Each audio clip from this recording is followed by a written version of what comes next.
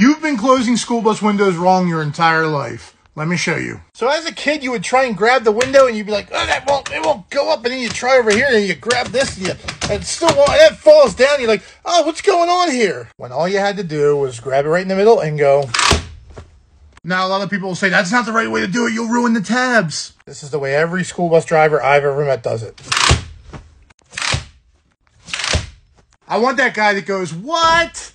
No way to do a video on this, but I don't know if he has access to a school bus, so. But if you're on a school bus and you have to close the windows, try it yourself. Thanks for watching. Have a great day. Peace.